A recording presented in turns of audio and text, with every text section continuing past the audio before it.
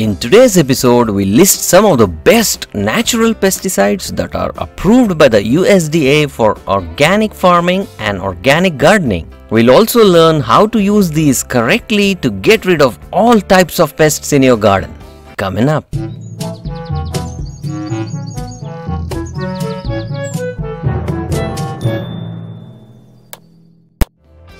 The pesticides approved in organic farming are largely the natural ones, though a limited amount of synthetic substances are permitted.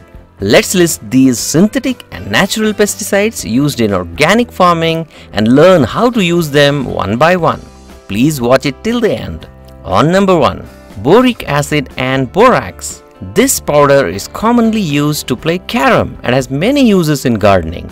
It's mainly used to treat soil pests and insects like millipedes and also for ant control. Just sprinkle the boric acid or borax powder over the areas of infestation and do not water for at least 24 hours. It acts as a contact poison and also as a stomach poison when the pests ingest this powder. On number 2, copper sulphate.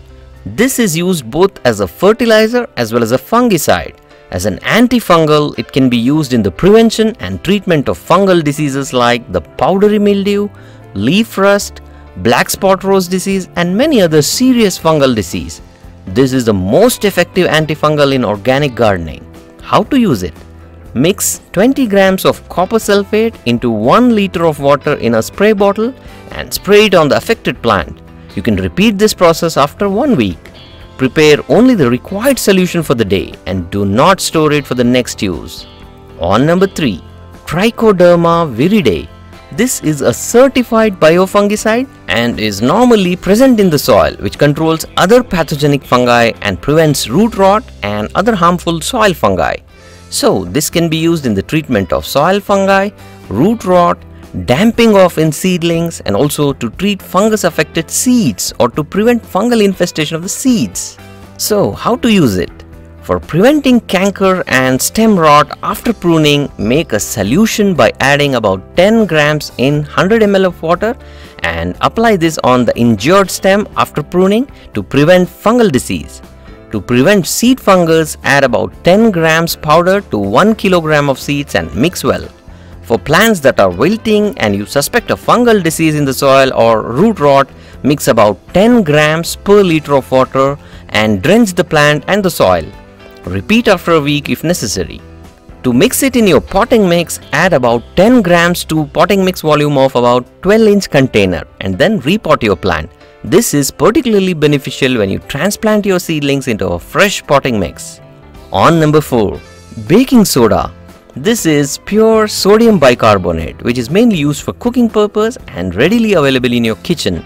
To use it as a fungicide, you can mix about 2 to 3 teaspoons of baking soda in 1 liter of water and mix it well and then spray on the affected parts. If you want to make it more effective and a universal pesticide, you can add 1 teaspoon of oil like neem oil to this solution plus some 10 drops of liquid soap and spray it on the plant.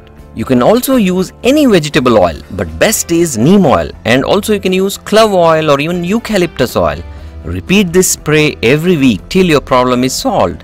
Apart from this, there are about 10 uses of baking soda in gardening. You can watch a detailed episode on this from a link in the description below.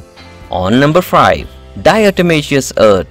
This magical organic powder has many uses in gardening like ant control, slugs and snail control, preventing animal and rodents in your garden, and mainly as an organic pesticide effective against all types of pests like aphids, mites, thrips, mealybugs, caterpillars and even soil pests and insects. The mechanism of action is it's a contact poison which kills the pests by extreme dehydration. You can watch a detailed episode on this from a link in the description below. So, how to use diatomaceous earth on plants? First of all, water your plants for the day. Then dust the plants with an applicator or just sprinkle the powder on your plants. To avoid killing beneficial pollinators like the honeybees and butterflies, do not sprinkle on flowers. On number 6, hydrogen peroxide. Though it's a chemical with formula of H2O2 which is similar to that of water but with an extra oxygen atom, this concept is the key for using hydrogen peroxide in gardening. Well, To use it as an effective pesticide and antifungal, add 1 cup, that's about 250 ml of 6% hydrogen peroxide per liter of water, or 2 cups of 3% hydrogen peroxide per liter of water. Load it in a spray bottle and spray on the plants.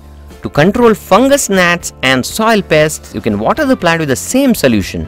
Apart from this, hydrogen peroxide has many other miraculous uses, like to save a dying plant, as a fertilizer, and many other beneficial uses. You can watch a detailed episode on the 10 miracles of hydrogen peroxide in gardening from a link in the description below. On number 7, vinegar. This is chemically acetic acid. It's an inexpensive product and found in most kitchens. In gardening, we use 5% white vinegar or the distilled white vinegar. For the treatment of powdery mildew or the spot fungus, add 1 cup of white vinegar to 1 liter of water and shake it well and then spray it on the affected leaves. To use it as a pesticide, add 1 cup of white vinegar to 1 liter of water and then add some 10 drops of liquid soap and spray on the affected plants. You can watch a detailed episode on the 10 gardening uses of vinegar from a link in the description. On number 8, neem oil. Neem oil is by far the best organic pesticide available worldwide.